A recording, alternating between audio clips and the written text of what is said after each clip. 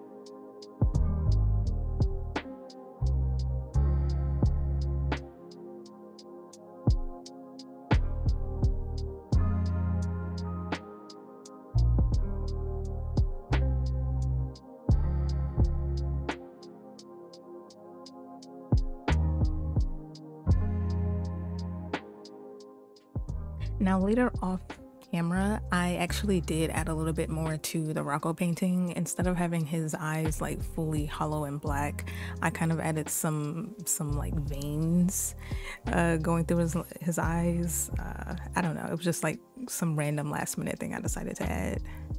But these are the finished pieces.